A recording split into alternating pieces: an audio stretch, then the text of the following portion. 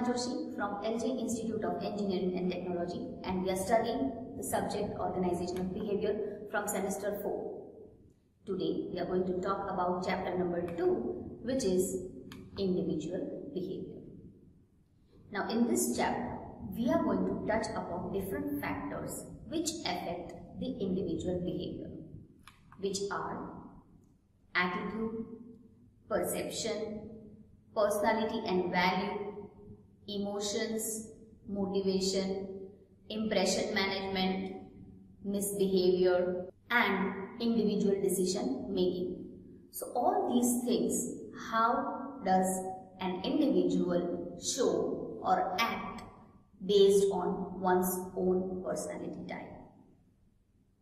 So to start with, today we are going to talk about attitudes. Now first of all, let us understand what is an attitude.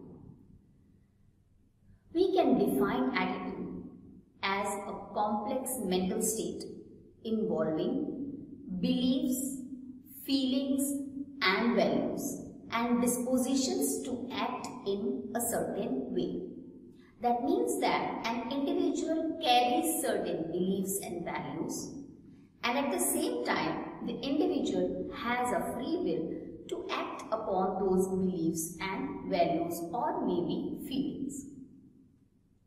Secondly, attitude can also be defined as the readiness to respond to certain persons, objects or institutions in a consistent manner which has been learned and has become the typical part or the typical mode of response of an individual.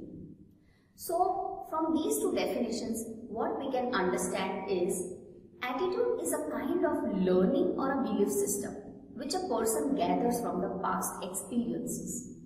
But how does an individual have such belief system or build such a belief system? Now this belief system, or we can say even the perceptions, come from various judgments that a person has. Judgments like something which is good or bad, favorable or unfavorable. So people evaluate and judge different persons, places, things, objects, situations in a different manner.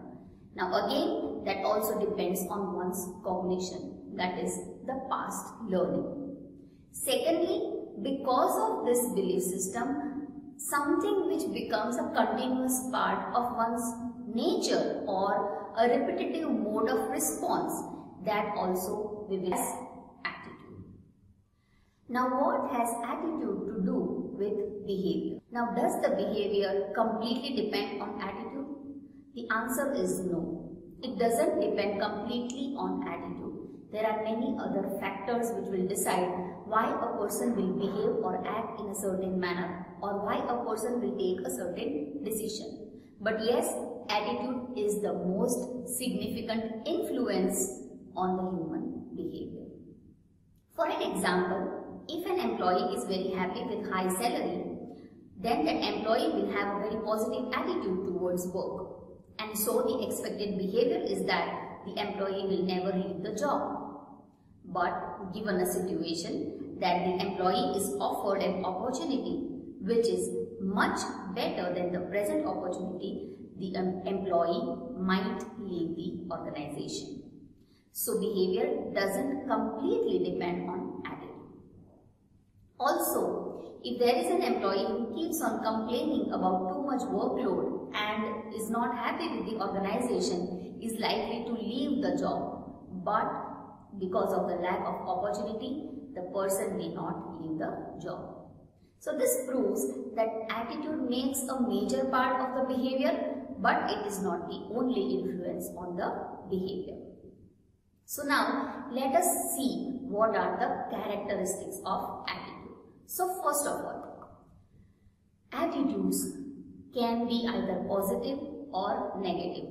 They can be in terms of likes, dislikes, or favorite, unfavorite, or a person can develop a judgment towards something which is good or bad and will likely to behave in a certain manner or will not behave in a certain manner. Secondly, attitude is a combination of personality, beliefs, values, perceptions and motivations. So any person's attitude actually shows all these things, because the beliefs and the personality and the values all actually contribute to the attitude, that is the approach of the individual towards anything. Whether a person will positively do certain thing or not depends on the attitude. Attitudes can be on both the sides at the two most extremes, that is very favorable or very unfavorable.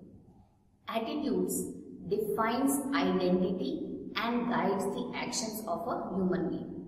So we identify a person through that person's attitude only, because that attitude makes that person a unique person. Also, all people without exception, they have attitude, they carry attitude, because if there is a human being, the human being is bound to evaluate or bound to have a judgment towards certain thing. Though intangible, attitude can be measured with the results from one's behavior. We can see the visible results in the behavior of a person, and looking at the behavior of a person, one can understand what kind of attitude that person can have. So even though it is intangible, we can say that we can see attitude or we can measure attitudes. Can be implicit or explicit. That means that it can be either unconscious.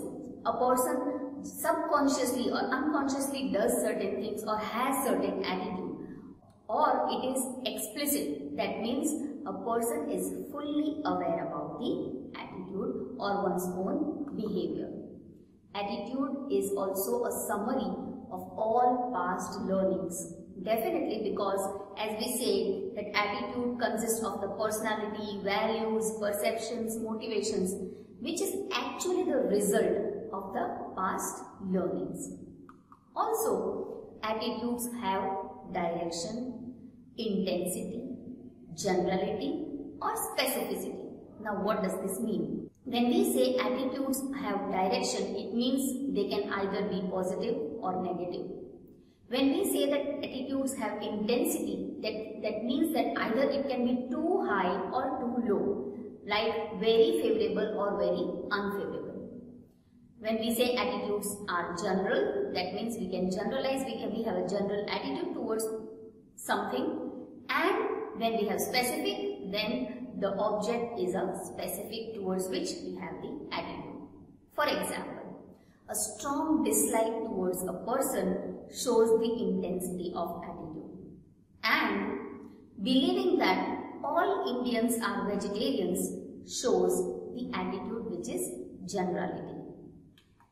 Next, attitudes are affected by age, position and education. If all these things are different, people will have a different attitude or a different approach. For example, people in their young age have a very positive attitude towards learning new things, while people in their old age may feel hesitation to learn new things. So this is how even the attitudes and approaches are different because of different age groups or education or maybe the position. Attitudes show the readiness to do work. So whether an employee will take up some work or do some work positively or not is dependent on the attitude or the approach of that employee. And lastly, very important point is that attitude remains consistent throughout. Its nature is persistent unless anything is done to change it. That means that a person's attitude can be changed by changing the situation or certain things which are required. So these are the characteristics of attitude. Now let us see the different components of attitudes. Now the components of attitudes can be understood by ABC model. Now what is this ABC model?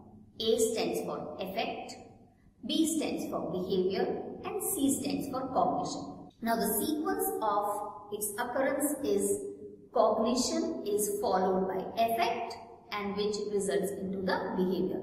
So first the cognition happens, then there is an affect, and then there is a behavior. So let us understand them one by one. First of all, what is cognition?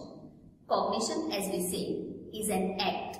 It is a mental act of knowing a certain information. Now, cognition results into beliefs and values and perceptions.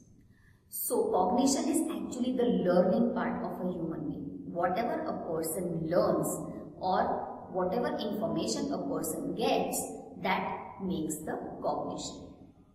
Now, based on this cognition, a person will have a certain feeling. For example, if an employee believes that flexible hours in his or her workplace makes it easier for him or her to balance the work and the life. If this is the belief, then that is the cognition. Now, knowing this cognition will make that person feel good about the organization, which is the feeling part of the information, which is the emotion part of the cognition, and that is called affect. That is the affect part of the cognition. So, from any information, if we get a feeling, then that is called the affect. It results into an affect. Now, having a good feeling about the information will further make the person behave in a certain manner. That means that if the person feels very good about the job and is satisfied in the job, then the person is likely to be very involved in the job, very enthusiastic about the job, and very positive in the workplace. So this is how the affect part will then be reflected in the behavior of the individual.